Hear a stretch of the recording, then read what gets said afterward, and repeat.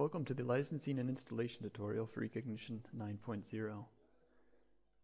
In this demonstration, we will cover how to install the license server and then eCognition developer. First of all, run the eCognition license server through the setup.exe file.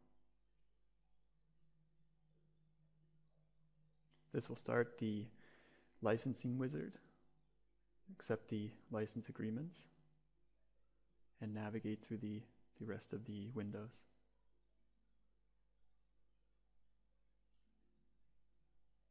When prompted, enter your entitlement ID that you received via email.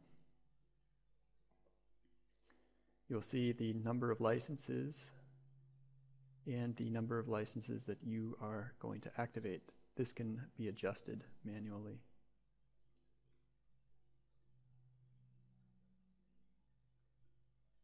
When you're satisfied with the number of licenses that you would like to activate, then continue with the Activate button.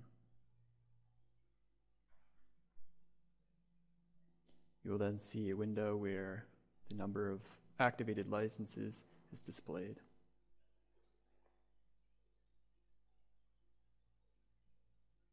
Once complete, click Finish and move on to installing the eCognition developer, also via the setup.exe.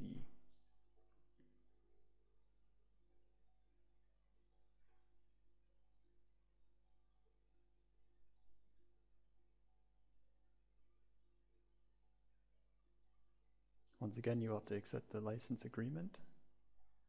In this case, I am choosing to install via a local host.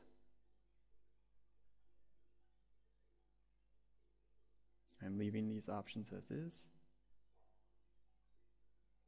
using the default folder settings, and I click Install, which might take a few minutes.